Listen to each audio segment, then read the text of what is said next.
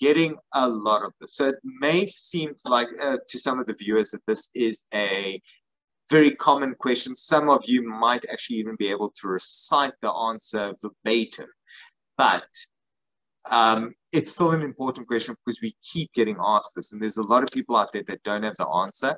And December does seem to be a very strange time when it comes to things like this, because we've received a substantial increase in this question. So Nick, there was Werner. Werner was going to move out at the end of January. But then mid-month, 14th of Jan, landlord came, removed safety gates, all door locks, cut the electricity and water.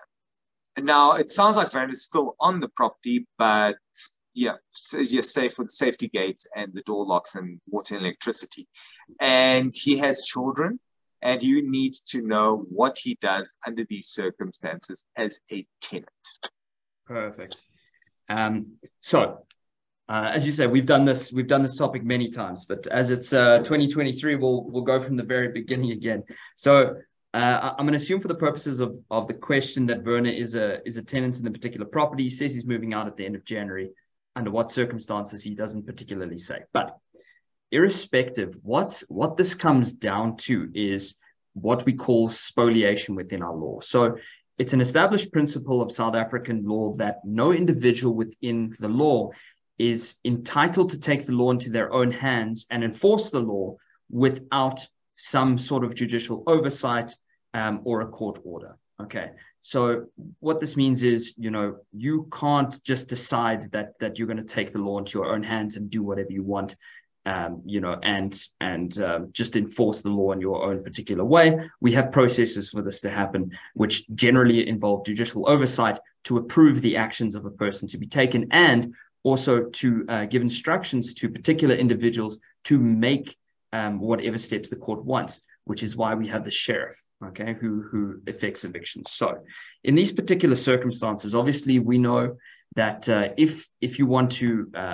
get an unlawful occupier out of a particular premises, and I'm not saying that Werner is an unlawful occupier, just for general purposes, you need to approach a court. You have to get a court order.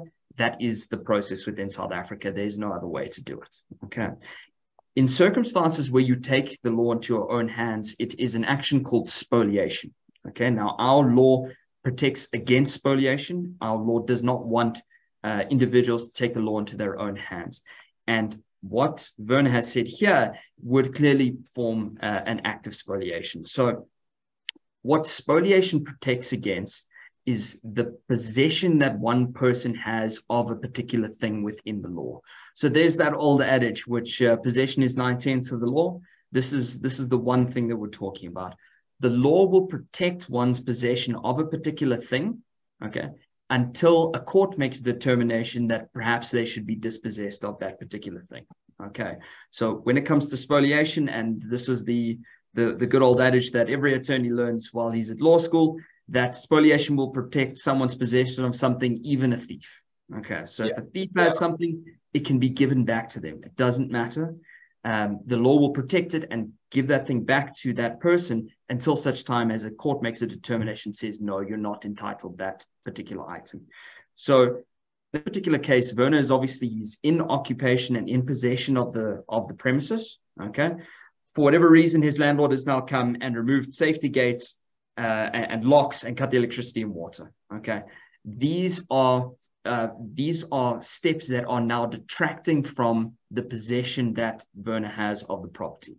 Okay, now not all of these are, he kicked him out of the property. Some of these things are incidental to his possession. Okay, but certainly the act of cutting locks or removing locks or whatever the case is, and in particular, a disconnection of water, which we must remember, water is a human right in terms of our constitution. And that is something very serious to have terminated, especially as Werner says, in the circumstances where there are children on the property. These are certainly acts of spoliation, which a court is not going to approve. So what can Werner do in the circumstances? Well, it's quite simple. This is one of the circumstances, and a spoliation application is an application by its very nature that is urgent within our law.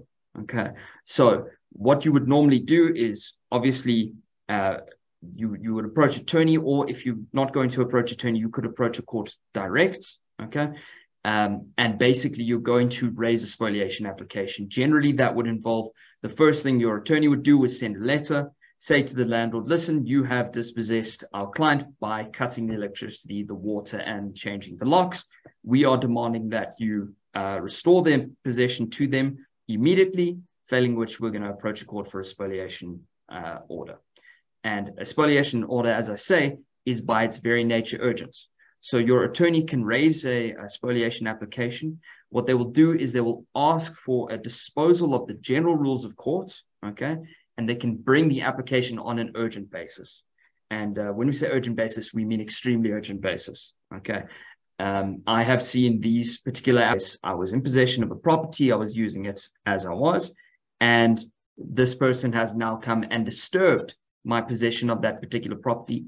And I want to be put back in possession of it as I was before they had taken those actions. Okay, it's very important to understand in circumstances, and a lot of our clients that come with regards to spoliation, you know, we obviously work on behalf of the landlords a lot of the time, and they say, well, you know, this person has no rights to the particular property, and they need to vacate the property.